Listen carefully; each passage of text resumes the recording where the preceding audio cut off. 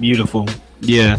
Um, and I wanted to address a brother too, just to try to get him to really take what he believes and see how what scripture allows to play out. Because he wrote other things that said, well, if there's any teaching out there that teaches you not to keep the law or something, then we gonna have a problem, and that's a problem. And I got one thing to say before I want to show him these two scriptures, and that's this: why do you want to keep the law? And I'm asking you, Chezkel Yehuti, why do you want to keep the law? Because when I talk on the Facebook groups, I often hear this phrase of, well, I want to practice my indigenous culture. I want to practice my Hebrew culture. And people have this myth in their head that, to practice these laws is to actually practice my people's culture, my ways of life that God has set down.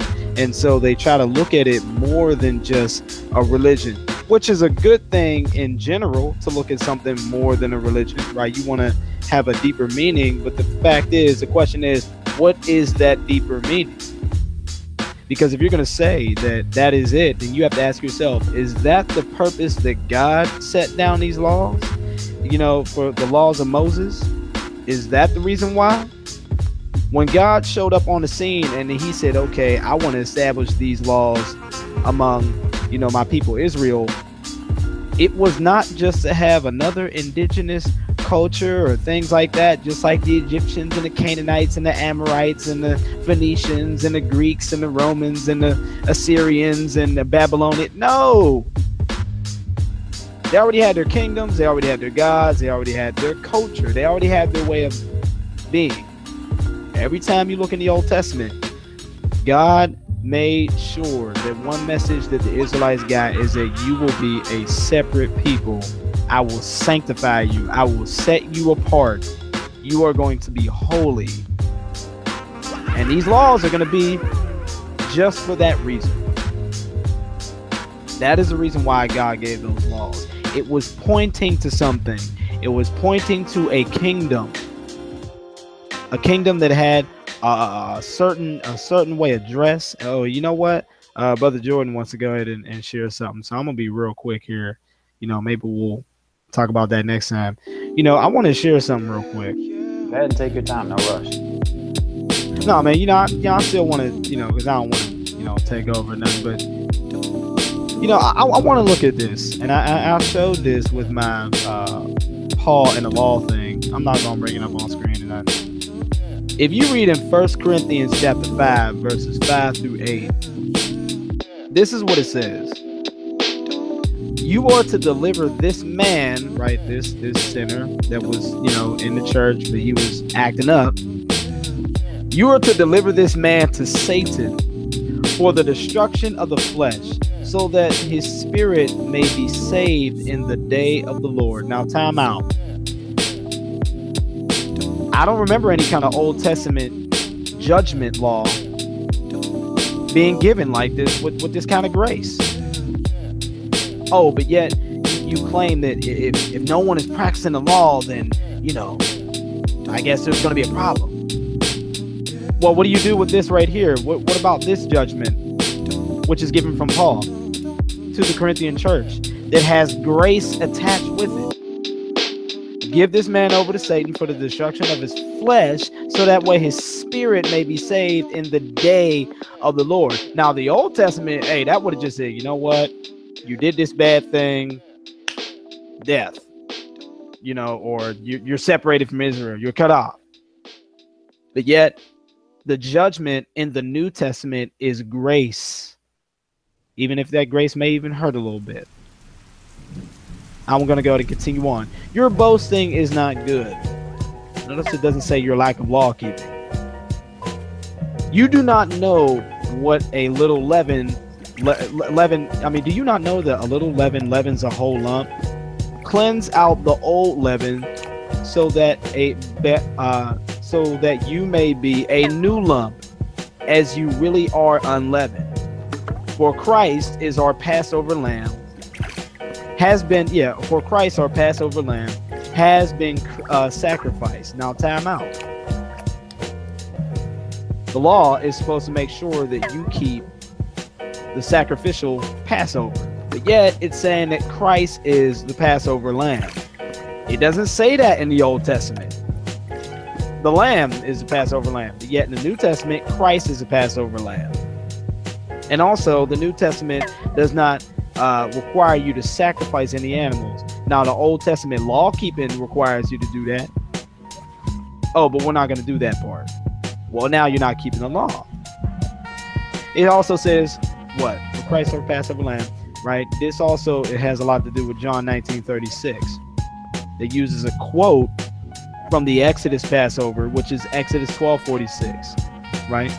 But anyway, it says, therefore, celebrate the festival. In other words, therefore, let us keep this feast, not with the old leaven, the leaven of malice and evil, but with the unleavened bread of sincerity and truth. Now, let me go ahead and compare this way that Paul is telling them how to keep the Passover. For one, he's saying, replace a lamb with a human being, which is Christ, which means that we don't have to sacrifice lambs anymore.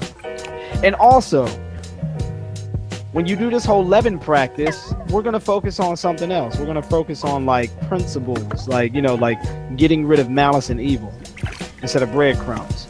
Look at what it says in Exodus 12:15. 7 days you shall eat unleavened bread. On the first day you shall remove leaven out of your houses. For if anyone eats what is leavened from the first day until the seventh day, that person shall be cut off from Israel.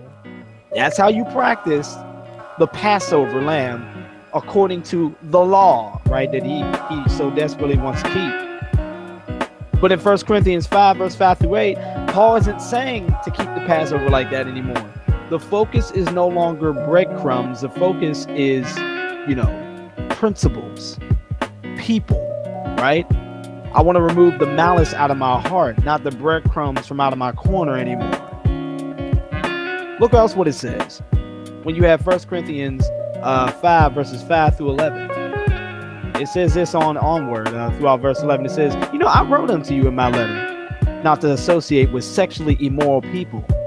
Not at all meaning the sexual immoral of this world or the greedy swindlers or idolaters, since then you would need to go out of the world. But I am writing to you not to associate with anyone who bears the name of brother if he is guilty of sexual immorality or greed, or is an idolater or a reviler or a drunkard or a swindler, not even to eat with such a one. So notice he's naming all these moral things, right? That's what they're looking out for. They're not looking out for people who, they didn't keep the Sabbath. They didn't keep the dietary law. They didn't, sacrifice. They didn't give their offering of, their oblations, and they didn't keep a feast day. No, he wasn't even talking about that. So in the New Testament, leaven is not the focus, but people are. My final verse, look at what it says at the end. For what have I to do with judging outsiders? Is it not those inside the church whom you are to judge? God judges those outside. Therefore, purge the evil person from among you. Notice it didn't say purge the leavened bread that's in your household. No, the focus is your heart. The focus is what's inside there. The focus is the evil people. Matter of fact, give them over to Satan for the destruction of their flesh that keeps on causing them to sin, so that their spirit may be saved in the day of the Lord. That's how you practice a Passover in the new covenant. So if you're going to sit here and say, well, if you don't keep the law, then I don't want nothing to do with you. Well, look at how they're basically spiritualizing the Old Testament ways of how they end up keeping these feast days and laws. And yet this is a reason why the new fulfills the old. You don't have to do the old exactly in the old way to fulfill it. That's not how you fulfill it. You fulfill the old by the way it was directed by the new lawgiver, which is Christ. And so you miss out on all this stuff that makes you closer to Christ and more like him because, well, you're worried about breadcrumbs. I did this right. But are you changed from it? Right? Now, I could go on and on, but like I said, I don't want to be all night. I just want to throw that out there. You know, I got other people on the panel, but we're just trying to get you to think, man. We're really just trying to get you to rethink. And there's other passages out there like that. But that was just one. You go ahead, man.